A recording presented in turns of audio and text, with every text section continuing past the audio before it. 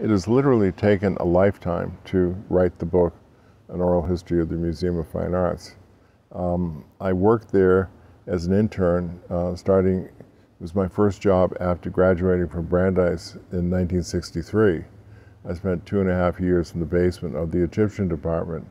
I later rose from the basement, so to speak, so I've always said that I know the museum from the ground up, or actually from subterranean up, and interviewed virtually all of the directors, starting with Perry Rathbone through currently Matthew Teitelbaum.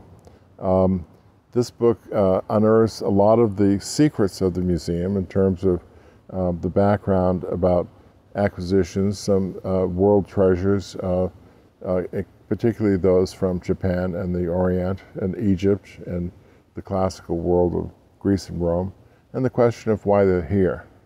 I put those questions to the museum directors and got very interesting answers, particularly from Jan Fontaine, then the former curator of the Asiatic department.